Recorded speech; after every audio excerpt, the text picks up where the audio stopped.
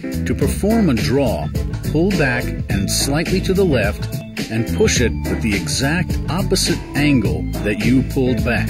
You will see a blue streak on your club as you pull back that indicates you are going to draw your shot. The execution of the fade shot is just the opposite of the draw. Sometimes you will want the ball path to be from left to right. That's a fade. The sharper the angle, the sharper the fade. You should see a yellow streak as you pull back if you're doing this correctly.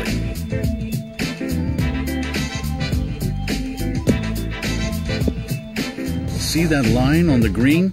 That shows you the break if you were to aim directly at the hole.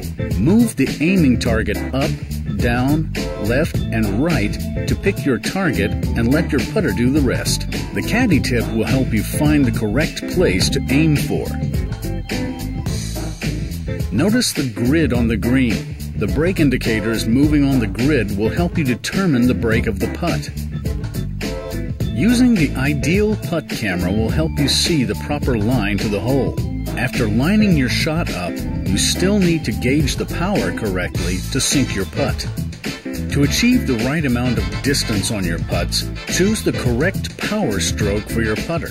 Just like any other swing, you need to gauge the correct distance on your backswing to get the ideal power on your putt. An additional tool to help you gauge your putt is the green grid.